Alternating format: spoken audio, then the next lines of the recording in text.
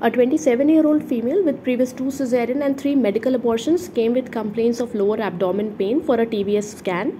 As you can see, the uterus is anteverted. It is also having a small right side intramural hypoechoic mass.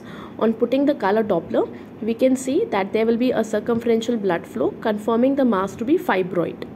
On taking the probe to the right side, we can see a hypoechoic mass which is separate from the right ovary, and hence it is a right para-ovarian cyst. Also, we can see in the right side that there is a tubular hypoechoic structure with incomplete septate, suggesting it to be right hydrosalpinx. On taking the probe to the left side, we can see the left ovary, which is also seems to be adherent to the uterus, and on pushing the probe inside trying to elicit the sliding sign, it is a negative sliding sign. Also, there is some free fluid in the pouch of Douglas, and hence we can confirm the diagnosis to be pelvic inflammatory disease.